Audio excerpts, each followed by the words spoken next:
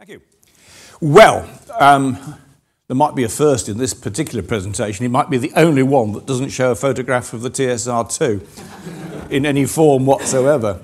I'm also going to avoid throwing cold water over the economics of this particular programme, as I usually would do with a great deal of relish. I'm certainly going to talk about the politics of the TSR-2, at least aspects of the politics of the TSR-2.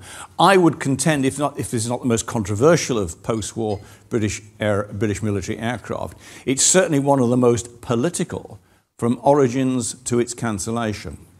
So to some extent, it's what I'm going to leave out that's critical. I'm not going to talk about the technical stuff, which Tony has given us a superb introduction to already. He's also teed up some of the underlying industrial questions, which I will focus on. He also hinted at some of the higher politics of TSR-2, particularly the struggle in the early 1960s to keep the programme afloat, as it came under increasing pressure from the Treasury for cancellation on cost grounds, and from the interesting duo of Sir Solly Zuckerman as chief scientist at the MOD, and what you might call his henchman, Lord Louis Mountbatten at the Admiralty. So I'm not going to talk about that stuff. I've got enough material just talking about the origins, and this might have been the other title, the origins of the British Aircraft Corporation. Now, that actually is a significant and substantial story in its own right. But in a way, the TSR-2 is one of the skeletal features of the formation of BAC in 1960-61.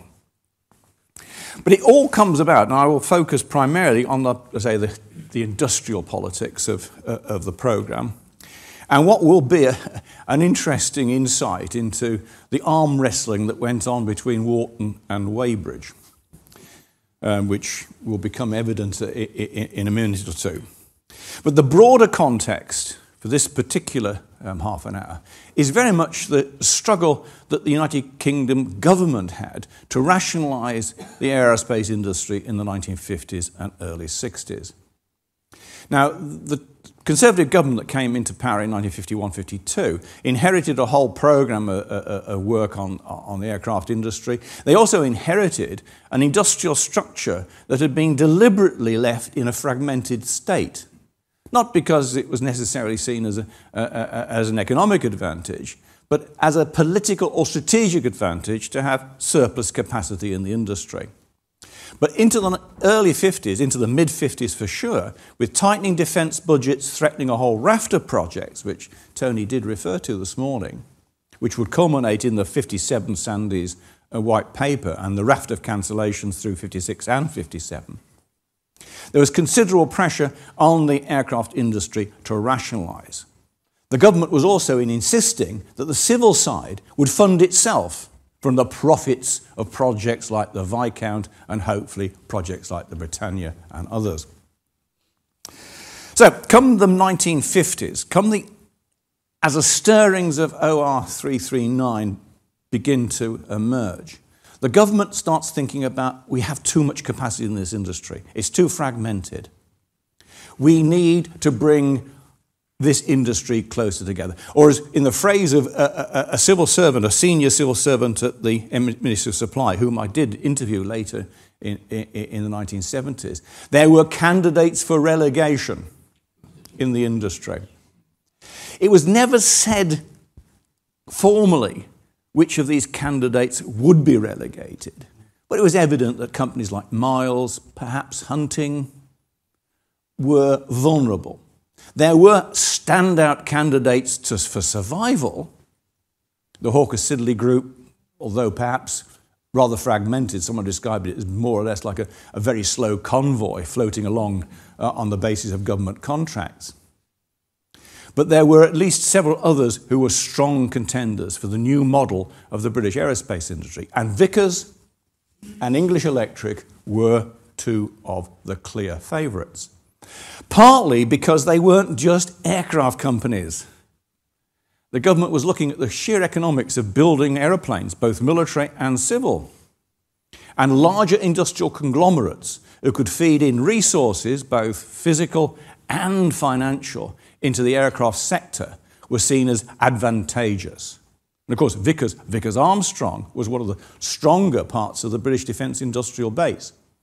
English Electric had a large set of interests out to trams and all sorts of stuff, not just the aircraft industry element, which it had picked up in 1944-45 as a new entrant into the business. Now, I'm not going to go down to the story of Warton here, that's another speciality. But it is very much the case that English Electric were the new company on the block, at least in aircraft terms. And the very interesting heritage. I'm not talking about the civil side, although Vickers' ability to deliver airliners on time and on cost at this point would be a feature of the story. But look, the military stuff had pluses and minuses. I mean, the Vickers side, of course, the Valiant had been a very interesting contender as the fourth V-bomber, later addition to the original series, as the interim aircraft that nearly met the original specification, so that swept the short prototype aside. A less successful beast was the Swift from Vickers Supermarine. Again, that is a procurement disaster of the highest order, which I think did set the Ministry of Aviation, Ministry of Supply and the Ministry of Defence against, to some extent, the Vickers design team. Set against this, of course, was the new kid on the block, the first operational jet bomber, Britain's first supersonic fighter, backed by a research investment which was second to none. I think at the time, the English Electric wind tunnels and facilities at Warton were as good as anywhere else in Europe. They were certainly on a par with those down at Farnborough. So you're dealing here with, as we get into the politics, the high politics of the industrial coalition, these were the heavyweights. I know Tony's mentioned the attractions of Hawker Siddeley and all the rest of it, but in terms of the image that the Ministry of Supply had, I'm not talking here about the Air Ministry or the MOD, but the industrial sponsors, these were the two stars of the firmament. Now, how to do the rationalisation? Well, this was, get ahead. It's also going to be the story of two men. One, a youngster, Frederick Page, the successor to Bill Petter at English Electric, who became the design, if you like, the project leader for English Electric at a very early age, when Petter, for reasons that will become very important and relevant to this story, had to fill his very unique position. And of course, Sir George Edwards, who even then was a star of British aviation history.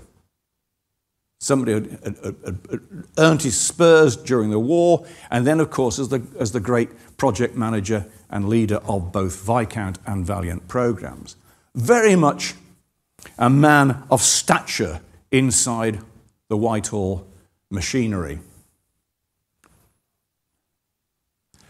But you can see already the hints of what was going to come here. There would be a tension between what you could call the young pretender and the old stager, right from the outset to some extent. Because Page was not connected. He was the junior up there in the north. And even then, getting from London to from Preston to London was a bit of a struggle. And to some extent, you will see the next 5 or 6 years of the industrial story as a clash between Page and Edwards. But to the politics. How are you going to get this industry together? Some of them, you had chaps here who'd founded the companies. Geoffrey de Havilland was still running his company. Sir Frederick Handley Page was running his company. And people like Edwards and others who'd earned their spurs as part of the wartime industry were dominant characters. And the government of the day was not going to tell industry how to go about its business. It would nudge and edge the industry into stronger units. And that was a phrase used by Aubrey Jones in Parliament and to a select committees, that they would push the industry in directions that would be settled by industry itself. We're not going to sell that company to go with that company. They would come together naturally. But there could be a little bit of nudging and edging. And, oh, I told a lie. There's a picture. How to actually get the industry moving? Well, without telling them how to do it. Well, you could use the contract mechanism. The single control that government had over money. He tried it with the Trident, or what became the Trident. But BEA and Hawker and de Havilland virtually told MOS where to go. And they went off in their own direction. The TSR-2 OR339 was much closer to home. It was real cash controlled by the government, MOS, Air Ministry, whomsoever. In that sense, government, the civil servants, would be active players in determining the outcome of the contract. And Tony has given us a very good description of the balance of technical interests that were in play at the time. But my fascination was, to some extent, was with the interplay of the two chosen parties of Vickers and English Electric. Because it wasn't an easy, to say the least, it wasn't an easy coming together of minds. And Tony, beautiful description of how, in a sense, the ministry favoured initially the Warton experience and the Warton designs and concepts. And there was a hint, was there not, that English Electric were going to have what in later language would be called design leadership or project leadership. But George Edwards recounts that, having got wind of this, he beetles off to Whitehall to buttonhole his chums in the ministries. And he claims in his book, or at least a book written by Richard Gardner about his career, that he was able to arm wrestle control over the project away from Warton. Now, there might well have been very good technical reasons why this is the case. And I think Tony in the panel might want to explore those. But there was one very good reason why the Air Ministry would prefer a known quantity like Sir George Edwards in charge of the programme and his team rather than Frederick Page at Warton. And it all comes down to some extent to an open secret in the industry about English Electric. That the Warton design team had been created in 1944-45 and they'd come up with these wonderful ideas. Some of them, of course, turned out to be fruitless. But they were a vital, research-orientated group of individuals. If anybody knows the structure of the Soviet aerospace industry, it was very much like that. The design bureau at Warton, with all the facilities, a bloody lovely runway, everything.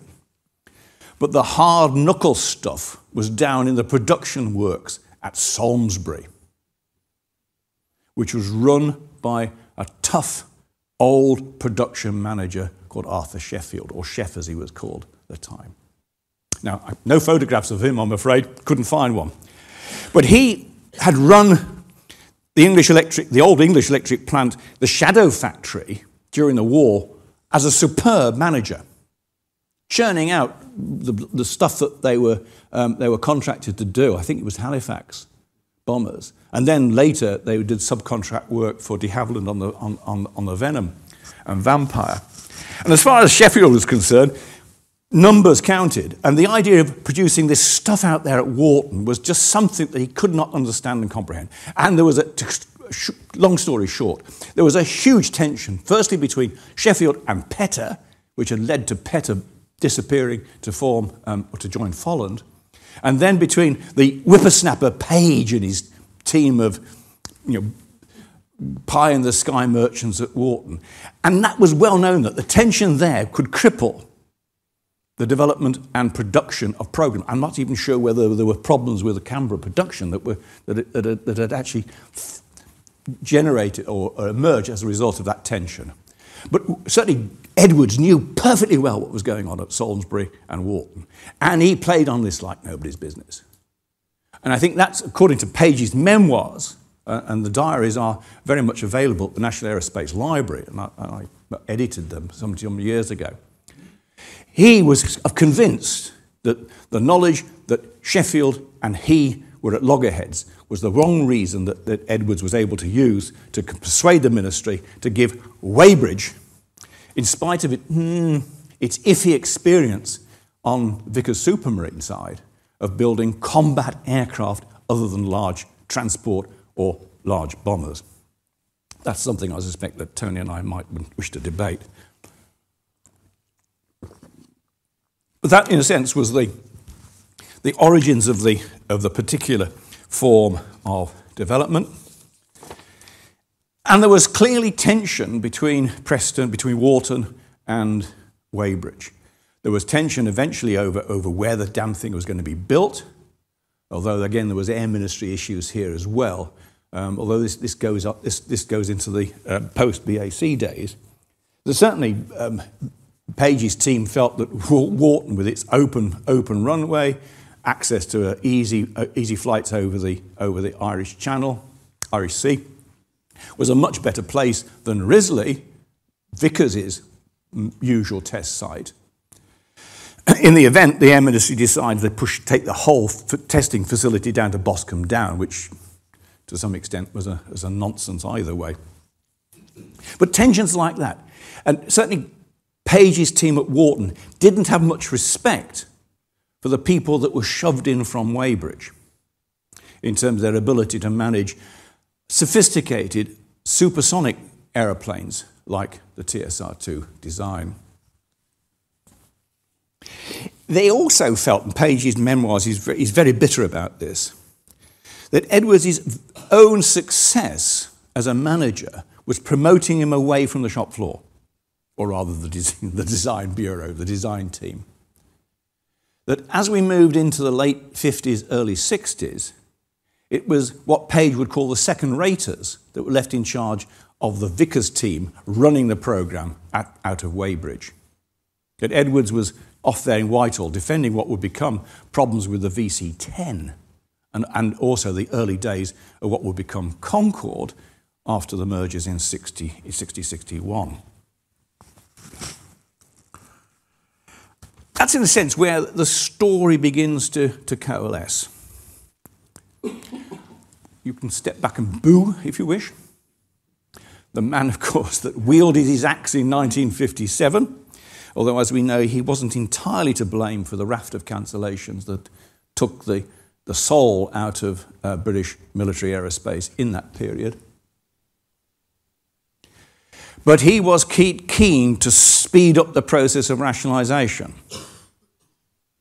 in 1960-61, inheriting the sort of nudging and edging from Jones. He was going to be a much more interventionist, activist minister. There was some interest, of course, as BAC began to emerge from Vickers and English Electric. By the way, de Havilland was also in the frame for this new company. Now, that would have been a really interesting what might have been, but put that to one side. There were certainly some hopes out at Warton that the problems that Vickers were experiencing, which had really made them very malleable to Sandy's intervention, primarily the problems they were having selling the Vanguard and producing the VC-10, would give them an opportunity to take control over the TSR-2 programme. Oh, in the event, the Ministry of Supply said, no, too late. We're not going to disturb the managerial team at this point.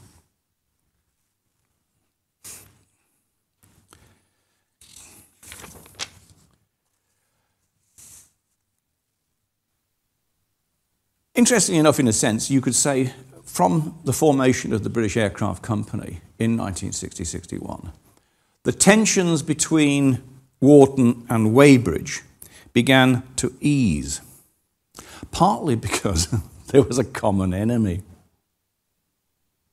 the British Treasury, and of course the coalition of anti-TSR-2 sentiment that was building up in certain parts of the MOD.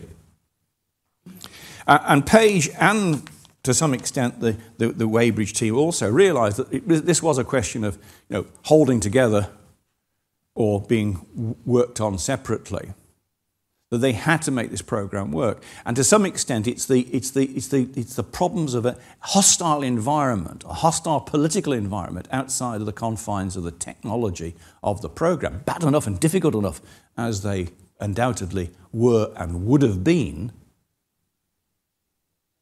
That was the melding of the BAC team. It was also something that the chaps above the pay grade of Page and even Edwards had agreed already, that the BAC factory, the BAC system, would become one of the two major elements in 1960s British aerospace industry. And whatever programs, whatever financial difficulties affected the original components of BAC, they would be put to one side to focus on common programs that would be typical and would become the touchstone of the new company. And of course, the major item under discussion was the TSR-2 development. That, I think, was the only one of the original BAC programs that was officially a BAC program. The VC-10 and the Lightning, they were kept separate on the accounts of BAC in the early days.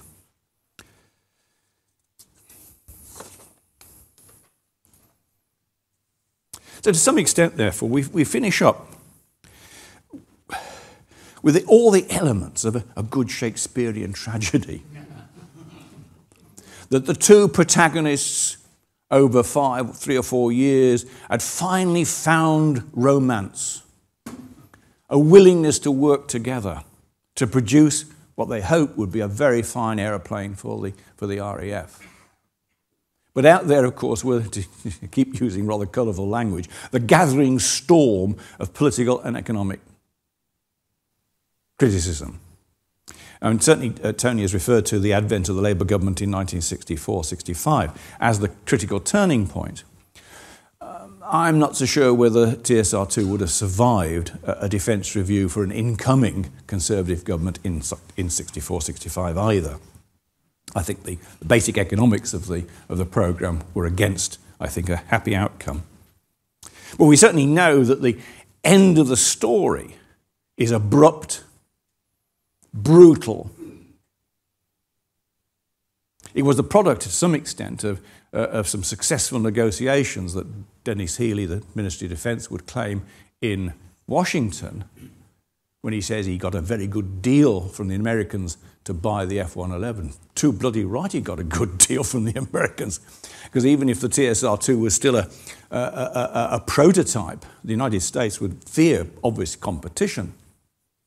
So they did get a damn good deal, on condition, of course, that TSR-2 would see the scrap heap.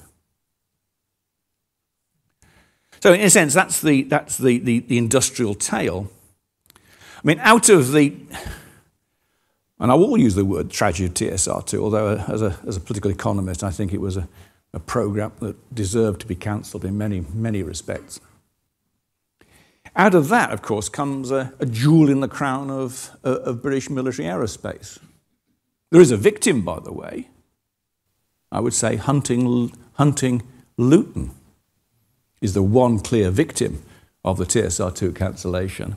Hunting had been swept up into British Aircraft Corporation, and it had two very interesting designs, one for a strike trainer, the other for a short medium haul airliner. They would become very successful products for the new BAC as the Provost and the 111. Luton got closed and turned into a housing estate. So Warton and Weybridge, to some extent, survive another day. Weybridge, in the end, is not so successful. It becomes the civil outfit of BAC, and the story of Airbus and BAC-2 and 311 is well known. Warton, of course, goes on to triumph as the major design centre for UK military aerospace into the late 60s, early 70s and beyond. And that famous phrase, "I'm from Warton, I'm here to help," becomes part of the tapestry of British military aerospace. But it's a coalition that had a difficult origin, but I suspect, in a sense, it gave the BAC team and Freddie Page in particular, who would go on to, in a sense, take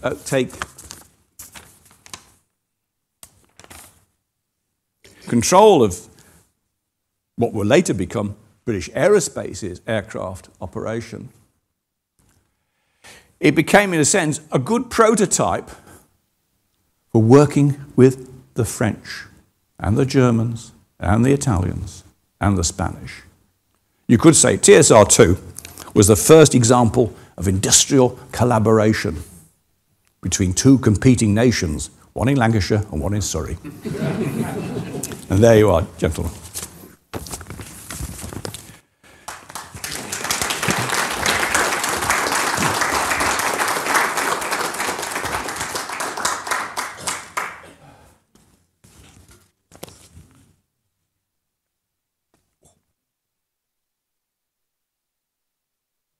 Keith has finished a little early, so we do have a couple of minutes if you have any questions for him immediately. So, I'm afraid I've got to use my phone. Okay. Yeah, okay.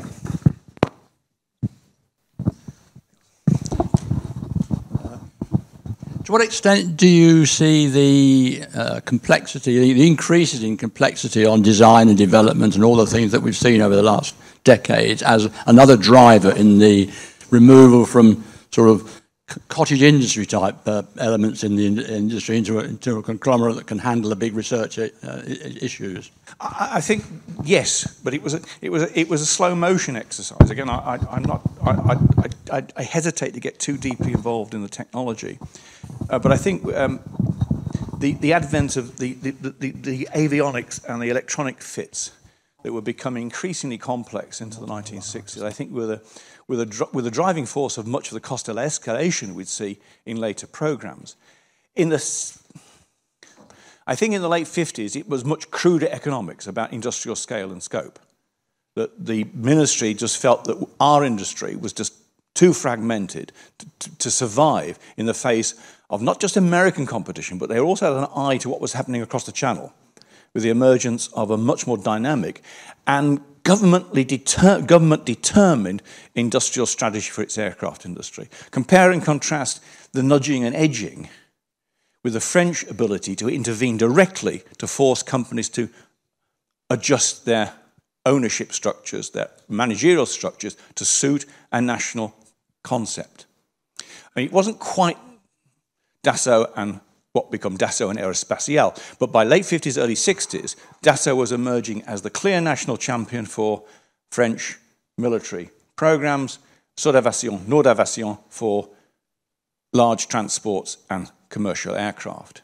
And that would become much more evident into the 1960s, with determined French governments intervening to shape national champions. But I think initially it was really about just getting British industry in a rough shape in order to compete on a evenish terms with the Americans and their European competitors. So.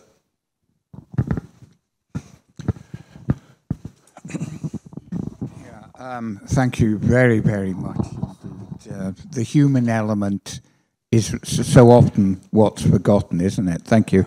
How much was revolving doorism a factor in the relegation supremacy companies, but also in the designs? And I'm not using revolving door in any pejorative sense, but obviously ex-RAF people moving into the big companies. Was that an issue then? Don't know. I don't think it was then the issue that it has become later. Again, I suspect Tony might have a better insight into the nature of the design teams. But I think both Vickers and English Electric had military advisors, and you can see them in the files, and you can see them references to them in company minutes. But broadly speaking, this is a question of civil versus military. The Air Ministry and the RAF were one set of people, clearly distinct from the people working in industry. An interesting hybrid, I think, were the people at Farnborough who would act as technical advisors to the ministry. Only I suspect, and I haven't really delved into this in any great detail, they also had their own axes to grind, which may have influenced their particular view of emerging projects. But I'm not going to go down that road because I don't know. I haven't looked in the files. Okay.